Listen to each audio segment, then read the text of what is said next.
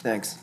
Next item is discussion item, policy updates, policy guidelines 5460, graduation requirements. Dr. Glenn Maleko and Mr. David Mustone. Good evening, board members. We did have a policy committee meeting back in June. And at that meeting, we discussed we needed to bring that one of our policies just needed to be updated so it was in line with current graduation standards. We also added an elective alternative for our magnet school program, and for newcomers as well. And that was the policy change. The committee reviewed it and was in agreement with all of those changes. Any questions? Any questions on the policy and the change being recommended? Trustee Petlishkoff? I just wanted to, because we're having this on the graduation requirements, I just saw something in an article about, I forget what state it was, Idaho, Iowa, who knows. But that one of the things they were trading out for some of their PE credits for graduation was students volunteering to work in the community doing yard work and maintenance work on for the senior citizens and or physically disabled neighbors in place of like half a PE credit kind of thing.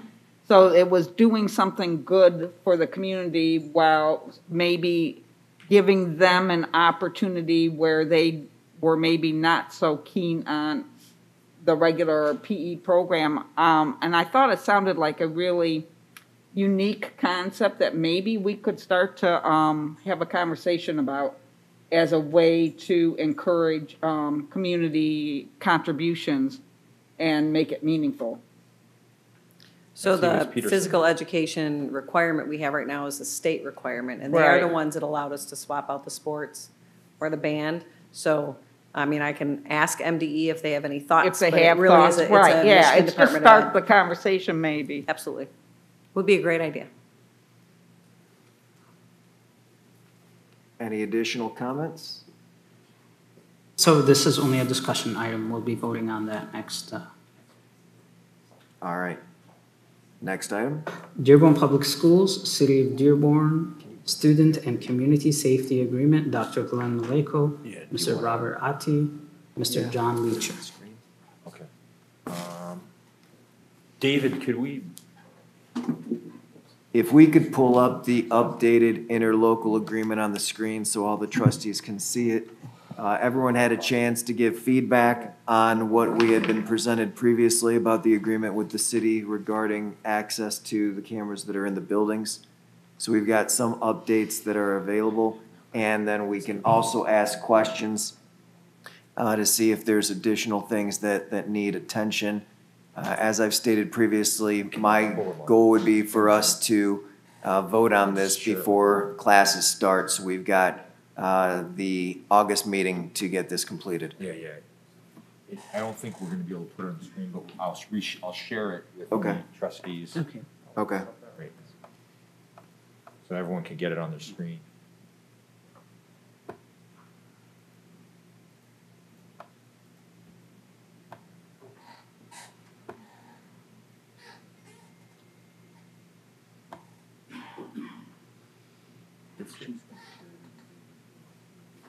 Oh, we might go. Okay. Okay, it looks like, oh, it's on the screen there for in here. Is it on the screens up there? Yes. Yeah. Okay, so everyone can see it. All right, thanks.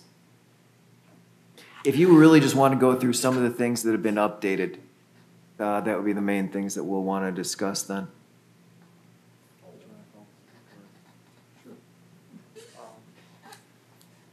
Just go through the updates. So, ladies and gentlemen of the board and Dr. Maleko, got to get used to the mic. Technology guys got to get used to a microphone. I was going to say you might not want to hear me talk too much, but after I go through all the details with this, but thank you for allowing us the opportunity to go back. We've taken some of the feedback and suggestions from previous meetings and looked at clearing up some of the language with questions that were brought to our attention. So in doing so, in the agreement under number 1, we looked at adding some language right there to clarify the description of how we would be able to take care of everything. And with that being said, we looked at how we would be able to determine if someone has had access to the cameras or not. So I know it was mentioned about the possibility of having an alert sent, but with the current technology infrastructure that we have in place, we are not able to do that. However, we are able to audit and see who has accessed the cameras. And so we would be able to provide information on that. We would be able to look at which accounts are being accessed at that time as well. We wanted to make sure that we also had points of contact in here as well too. And so if someone were to leave employment with the Dearborn Police Department, we would have a contact, notify a designee to let us know that the credentials for that individual would no longer be able to access the cameras. If I can add too, we had another we've had many meetings on this. Some they met without me, and then today we had another meeting. And Trustee Moses, you talked to me on Friday, so we put some comments in relative to that, and then I got back to you. But we also put in there, and I don't know, I was on the side talking to David, but you know, the board is used to our normal incident report anyway. And so any kind of a thing that may involve this would be an incident report anyway, because it'd be something the board would get informed it. So one of the things I put in there was that the board would then be notified.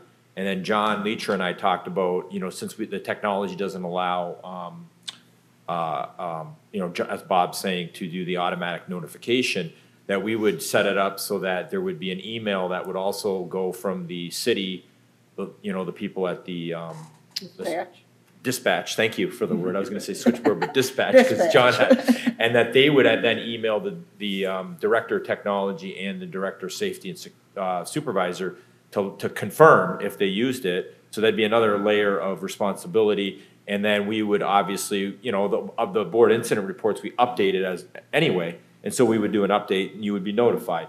And then in there, we also put that the superintendent could request additional audits as necessary. So if we feel there's something going on, then I can request not just the 1 to 2 times a month, but we could actually request more if we, for some reason, you know, I'm talking to the board president or a trustee, then I could go to them and request that through Mr. Addy or whoever the director is at the time. But we think he's going to be there for many years, so. Hopefully. Unless there's something I don't know. And then I appreciate the trustees, really, you guys are the ones that helped us with this. You know, several trustees have given feedback, and so that's why we put in these, you know, changes. Now, this has gone through our attorney, so our attorney is is good with everything. But again, because we made some tweaks, it would have to go through the city, just so that everyone understands, just to make sure that they don't see any issue. But it did go through our attorney, you know, with the tweaks and the changes that we've made. But the city has not seen. Correct.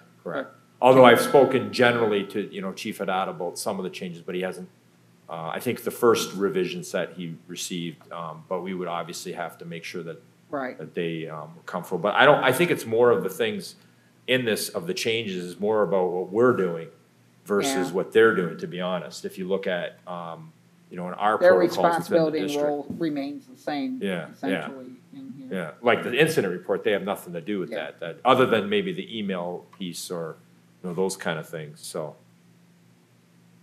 And we refined it and listened and. Under section number 3, we also made some additional changes in there to indicate that the Dearborn Police Department will get access to the live feed, and that authorized personnel would have, from our department would have access to recorded information. If you go on further, we clarified it a little bit more under 3B, also indicating in terms of what level of access there would be in there too, in terms of if there was information that was under FERPA, and making sure that that type of information is protected. Trustee Moses. 2 questions. One, there in the paragraph on item number 1, second paragraph, where it says, upon termination of employment, the Dearborn Police Departments will notify the school district designee to eliminate account access of the former employee.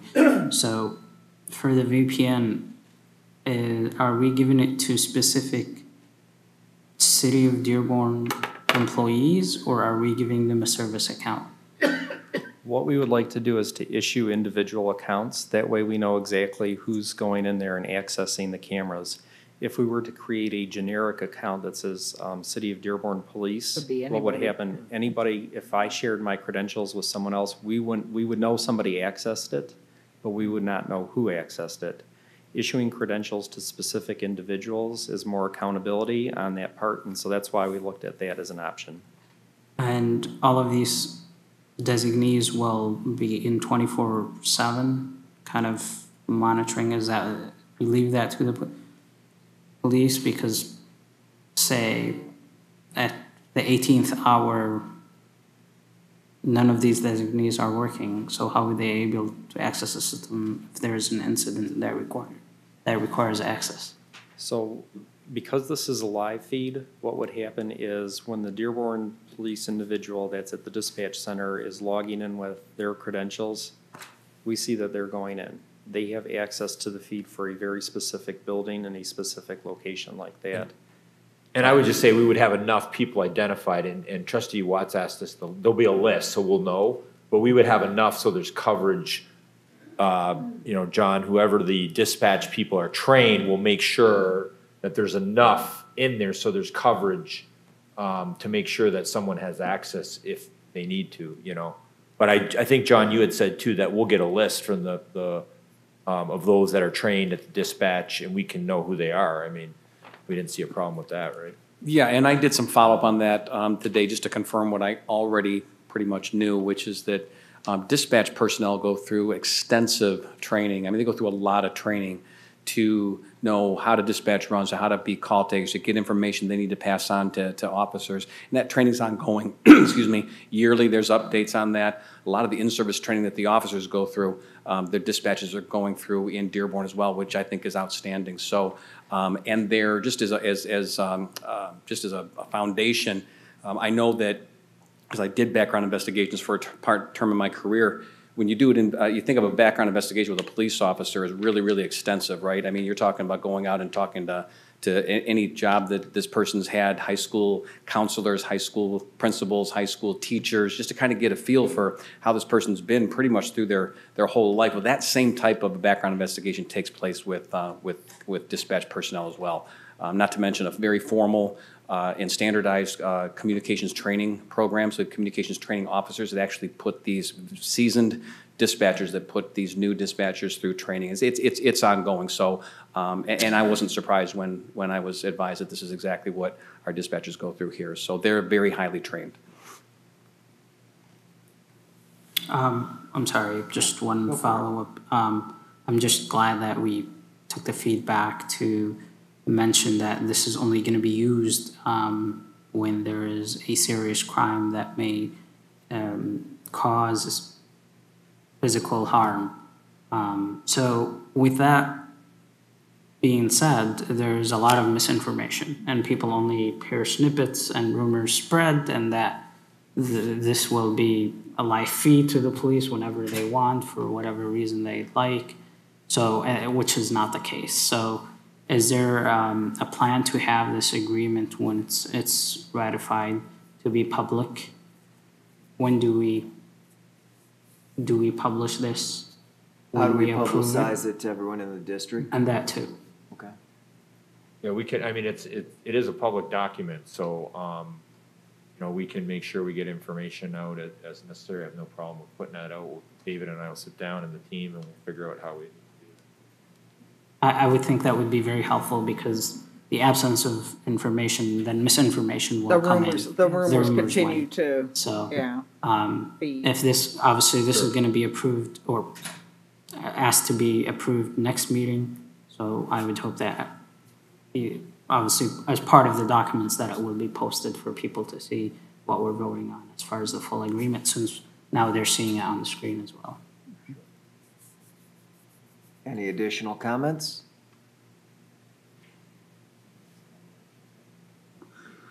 All right, thank you very much.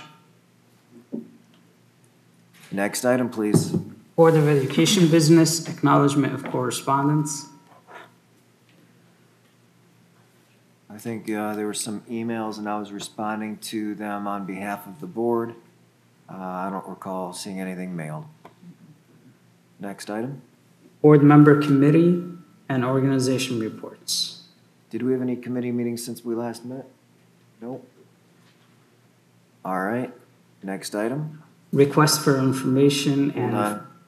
Board member Oh, I'm sorry, superintendent yeah. commentary. Board You're member jumping ahead. superintendent commentary. I want to finish the night. I'll mention one thing. We are about to get to the primary votes here in the city of Dearborn. So everyone, please take the time to get out there and exercise your right to vote. It'll be in a lot of our own buildings that people will have a chance to go in if they're going to do it in person. And it is going to be on August 3rd. Next So- Tuesday. Next Tuesday. So please take the time to make your voice heard. Thank you. Trustee D'Ambrosio. Yes, we're gonna have our second annual chicken dinner fundraiser for all of our nonprofit, most of our nonprofit organizations. And it'll take place at the old Kroger's on the north side from 4 to 7:30. So come and enjoy a good chicken dinner. What's the And date? August 7th, homecoming. is that a used to be Saturday? Homecoming weekend, Yeah, yes. it's a That would have been Saturday. the Saturday, so Saturday, August 7th? Yep. Great. 4 to 7:30. All right. Thank you. Any additional board member commentary? Trustee Moses. A couple of points. First one, regarding AC and our schools. Many parents reach out to me regarding the AC, and obviously in some schools, unfortunately, that are very old, they don't have history of having AC in the classrooms.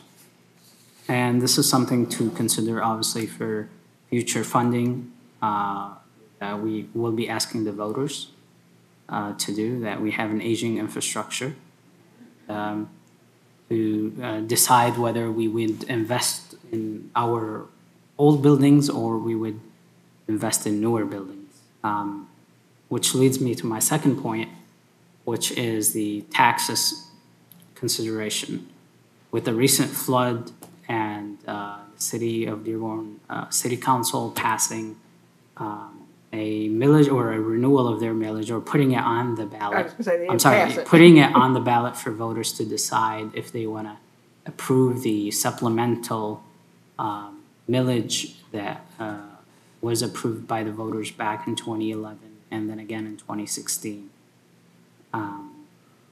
And with funds coming from the state based on project funding, and then I was reading in the paper that it's $1.17 billion of coming to schools right now from the state government. I believe that's something that we should consider, and Dr. Maleko, to contemplate on it, is to perhaps hire a full-time grant writer for our district. I know we do write grants here and there, but I believe it might be something to consider for the future. With that being said, a lot of conversations on taxes, and obviously the school districts levies taxes and needs the taxpayers' help in order to maintain our buildings and build newer schools. That's a conversation to have and to watch also as we were to fund the city to keep its operations as well at those levels. My last comment is to echo President Thorpe about the elections. It is very important to participate in municipal elections. Usually people don't vote as much as they do in even years in presidential elections. But if these floods have taught us one thing, that local officials do matter. And if they directly affect the day-to-day operations of our cities. So Saturday, I believe the city is open also for early voting, or if you want to vote early. With the passage of 2018 reform for the voting, now you can vote with no reason. You don't have to present a reason, you can vote whenever you like. So election is August 3rd. I would encourage everybody to go out and vote and exercise their right there where you make your voice heard. Thank you. Jumping on the back of what Trustee Moses just said with air conditioning, this is a year we're hearing more about it than other years because we've got such an expanded summer school program. And I had one parent approach me that said that if our PTA has money and we want to get some portable air conditioners into the building, can we do it? And I said, well, that's fine that it takes care of that funding, but a lot of our buildings are very old. The infrastructure was not made for even all the computers that we've got in some of these buildings. So you might be able to solve the first problem, but there's usually one or two that are hiding behind it. So we'd love everyone to be in the buildings comfortable. I don't know if we would wish for 80 and 90-degree days 6 months from now, but people need to keep that in mind when we're looking at those things. Additional comments? Oh, Dr. Maleko. Yeah, if I can add on the air conditioning too, we have some good experience and knowledge because Salina, our oldest building, if you recall, the board approved, but basically we had from a company donation in phases. So we know what it takes to upgrade the air conditioning and the cost effectiveness. You also have to look at the electrical grid. We literally had to increase the electrical and then actually lower some of the electrical usage of other things in the building to make that happen. It was pretty amazing because I sat in some of these meetings with the contractors and talking about the chillers and the different areas, and Mark Andrews, I think, was a part of it. But it's definitely more complicated, which is also why anytime we build a new room, we're putting air conditioner in a new building, it's always being implemented. The other thing I'll mention, and I know Trustee Moser, we talked about this on Friday too. We had our executive cabinet retreat, which we do every year. We have our cabinet retreat, and then we're going to have the general administrators back. And it was nice to actually be in person, in face. And that was one of the things that we did discuss, and we're going to have a board finance committee coming up soon with Mr. Wall, I believe possibly in August, Tom, you said. But we're going to look at some of that ESSER funding, and one of the things that we'll be recommending to the board is to look at now, it will not take care of the entire district with the old buildings, but again, a phase-in of the HVAC, because you can use some of that for HVAC. And so we'll have a few other areas that we want to look at. Obviously, we've allocated to massive summer programs, and there was some other additional state funding for that 8-week program, additional interventions, and then staff for, supports for our teachers and others, for our students to support in the pandemic. Yeah. But you're also going to look at potentially, the expansion over at the college, and I know our president is here, but we're looking at that as a important area to allocate some of the funding. So there's more to come. But I appreciate you both mentioning it. And I remember Trustee Thorpe, you had brought this up. This is probably 3 or 4 years ago when we started to phase in at the older elementary. So we do have cooling stations at the board. We did it with our internal budget. And so we're going to continue to phase in, especially in the older buildings. If there's ever a decision to spend that approximate $55 million to do the whole district is the last estimate. Again, it could be higher now. That's been a few years ago. I was going to say now it will be, yeah. But anyway, we know it's an important priority. And if we ever want to look at like that balanced calendar or other options during the year, it'd be important to have these options. Now, one of the things I would say is during summer programs, it is optional, but we do recommend, and so parents know that because we have these cooling stations and others, that you rotate through them or go outside, or, if you have a large area, then make sure you can have multiple classes. And I used to do that as a principal at Salina when I had the new addition air conditioner. So those are other techniques that administrators use when they know it's been warm. But it's really a positive, to be honest, that we've been able to have the summer program, and then it's just mitigating. Again, we understand the heat and the that's why I didn't want to go on that. It was so hot yesterday outside, I didn't want to do that at Etzel. I would have been, really sweating. But it was Khaled who took me around. I appreciate the hospitality of the group from ICD. So thank you. Trustee McDonald. Yeah, I just wanted to make a couple of comments about citizen participation. This board has had a process in place, and it's been the same process for decades. And the process is read every meeting out loud prior to citizens' participation, so people know what the process is and how it is done.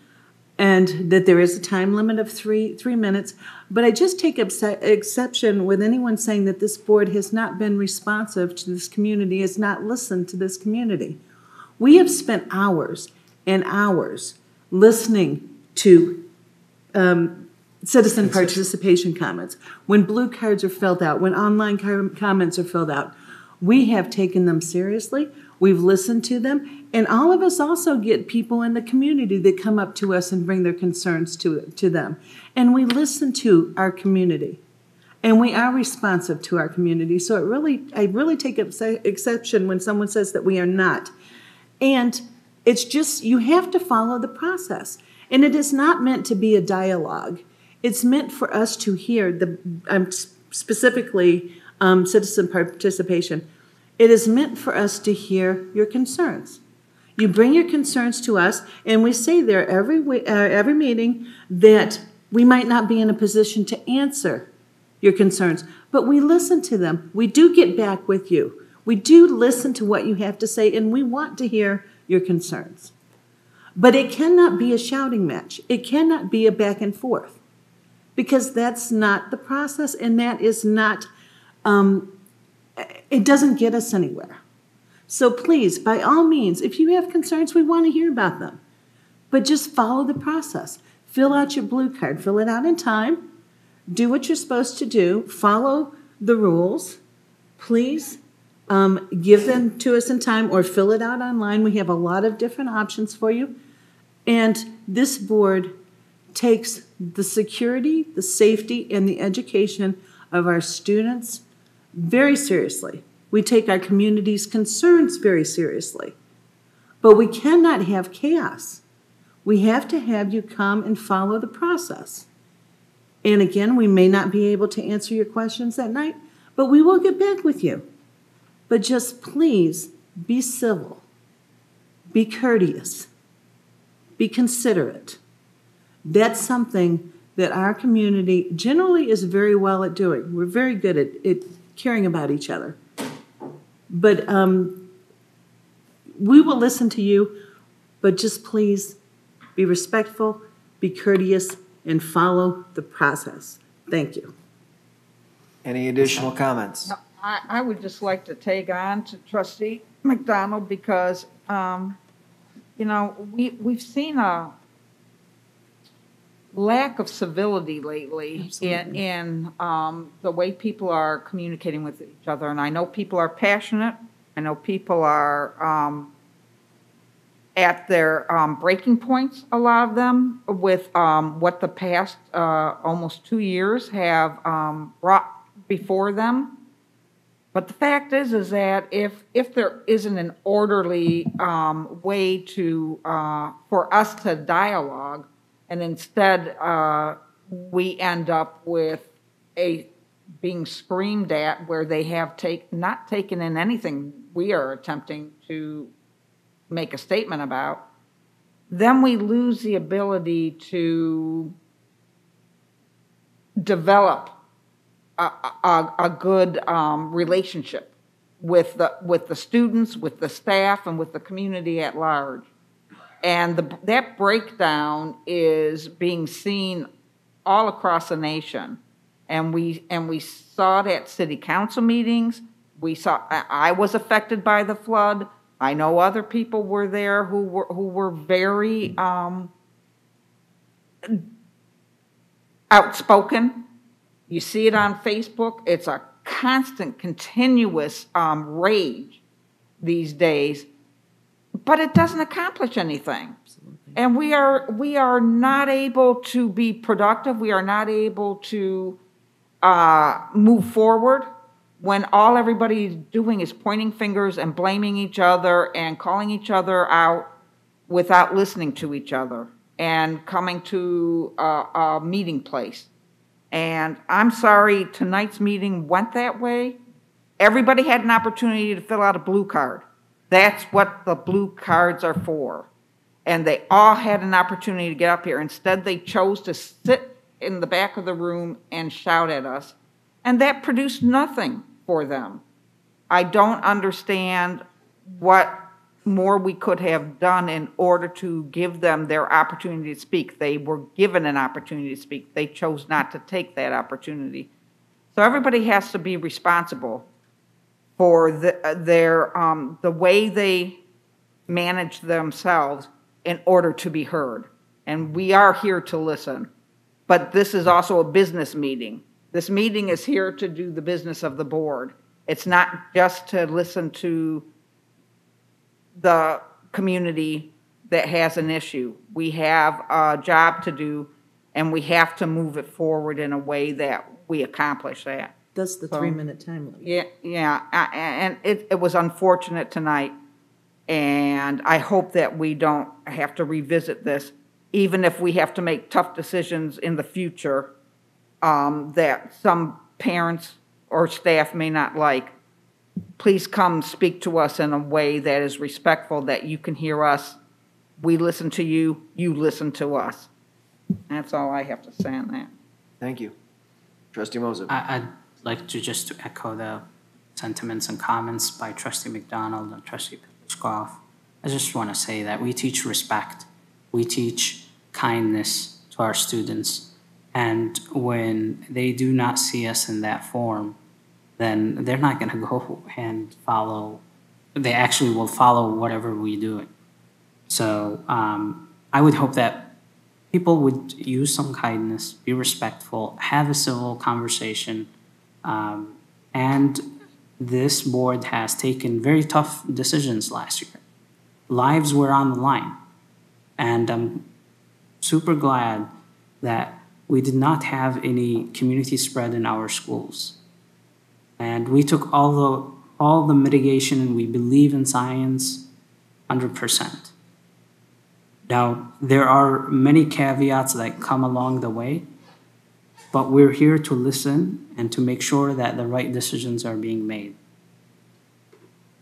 And I would hope that we would use some kindness and some respect to address one another. I think we're all very accessible online if you would like to do a one-on-one, or address us here at the podium. So I also hope that what happened today will not be repeated. I just want to add one more thing. Anyone that gets up to speak to the board, there is at least one other person out there that has the exact opposite opinion as they do. So if there's 15 people coming with one opinion, there's 15 people somewhere else with the other opinion. Every decision we've made, a large part of the community agrees with it, a large part of the community does not agree with it. That's where we are in this day and age. And that's why we do things through a process. We do listen, but we have to make decisions. And we do the best we can with the information that we have. So. And that was the way it was before COVID, and that's the way it'll be after COVID. Absolutely. Next item. Request for information or future agenda items. Trustee Petlicoff. It was brought up tonight, and I had some questions asked to me over the weekend about permit and facility use with the Edsel Ford. It was quite a large event that caught the attention of a lot of community members. So I know we've had reports in the past, so I'm not asking for a full report, but could we have an updated of how much money is generated through these permits by each group that has come and utilized the different facilities over the past year? Actually, Trustee Petlicoff, we're reviewing the policy, actually that facility use policy, and that report also has been generated. So I think the district can. I know I've seen from And we shared it with the Mr. entire Mustonen board, if I'm not- Yeah, about we've seen some it of the numbers. before, but I just want to know, because it was asked of me, well, how much did they pay to? They paid a lot. Yeah, I know, but if we could have those figures at hand, how much Absolutely. each of these organizations are paying when they, I mean specifics. How much did they pay? How much does the Lions pay for the football field use? How much does, because the community's asking how much money is that generating? Yeah, and that is gonna be something we're reviewing in depth, but we have that. And I know last year, obviously, we didn't have as many Right. permits. And then we So started up until opening. now, if we can just have the Yeah, current yeah. figures For the last years. for the, yeah. Any additional requests for information or agenda items? I had a request last meeting. Not sure when you presented about the data as far as student discipline with police or. So records. that one, and Mr. Mashur is working on it, but we're working with the Dearborn Police because they're the ones that kind of have that data. Sure, I just so- want to make sure that it's Yeah, still it's being. not, it worked. hasn't been, Mr. Mashur has been reaching out, so he's trying to work to see what we can do. But Sure. it's not off of the, and it's still in the section. And I think they put in there that they're still trying to work to get that information. So, because we got to work with them on that. Okay, But it's definitely on the radar, so it may take a little while longer. great. Hopefully, we'll have it by the next board meeting. Next item then? Future meeting dates, Monday, August 9th, 2021, HFC Board of Trustees Policy Meeting, 6 PM at the Administrative Services and Conference Center, Henry Ford College in the Cabinet Conference Room. Monday, August 9th, 2021, HFC Board of Trustees Meeting, 7 PM at the Administrative Services and Conference Center, Henry Ford College in the Rosanna Boardroom. Monday, August 23rd, 2021, P12 Board of Education Meeting, 7 PM at the Administrative Service Center in the Frank Franchi Boardroom. So as was just mentioned, the college board meeting will return to the college campus for the first time since, was it March or February of 2020? Forever ago. So that one will be back there. We won't be using the P12, this room for that meeting. With that, we are adjourned. Everyone stay safe. Enjoy your summer.